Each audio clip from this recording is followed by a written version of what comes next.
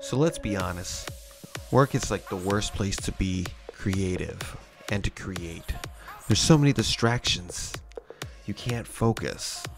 But the bigger question I have is, how do you create something out of nothing? Believe it or not, I spent hours trying to come up with something good to say, something unique, but I failed. And sometimes failing is okay. And please understand this, there are going to be moments where you're constantly doubting yourself. It becomes so overwhelming, you just don't know what to do or how to handle it. One second you're optimistic, positive, fired up for that next project that you've been waiting to work on, and then when you least expect it, you're doubting yourself. You question why you're doing this. Will it ever be successful? Will it ever amount to anything?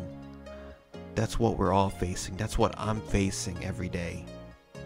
And sorry if it seems like I'm getting off topic. But yeah, creating something out of nothing. How the hell do you do that? There's times where I feel like, what's so special about me? What can I offer to the world? That question still comes to mind, and I don't really know. But it doesn't mean I'm gonna give up. I'm gonna push myself. I'm gonna put myself out there, try new things, reinvent myself if I have to, and use other people for inspiration. We're not all expected to have the answers right in front of us. Sometimes it just takes the right person to help us find our way.